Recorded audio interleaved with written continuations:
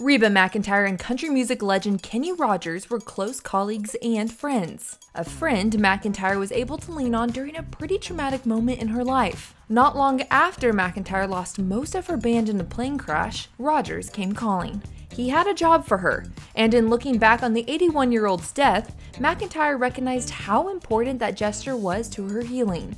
I'm Addison Hager with Taste of Country, and if this is the first time you're hearing about McEntire's band's devastating plane crash, or just need to be refreshed, head to the link in the top right-hand corner to catch our secret history video on the topic. And if you're new here, we want to say hi and welcome.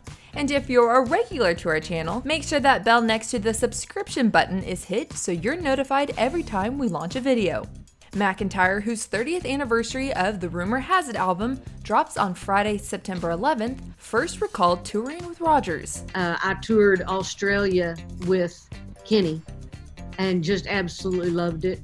During an interview with Taste of Country and Select Media, when pressed for a memory of Rogers, McEntire recalled a specific yet pivotal moment, one that came 7 months after the plane crash killed 8 members of her team, including her manager. Kenny saved my sanity in '91. He asked me to come do the Gambler movie. Speaking of Kenny Rogers, let us know in the comments below if there's a certain Kenny Rogers song that has helped you through a hard time. The Gambler movie McEntire was referring to was the NBC's The Gambler Returns, The Luck of the Draw, a made-for-television movie in 1991.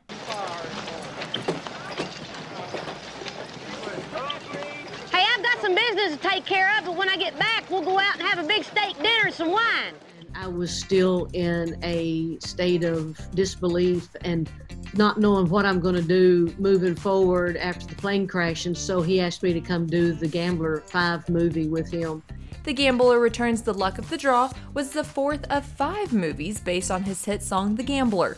In this film, McEntire plays Burgundy Jones, and she's trying to get Rogers' character Brady Hawks to a big gambling tournament. Give this video a thumbs up if you've watched the series before.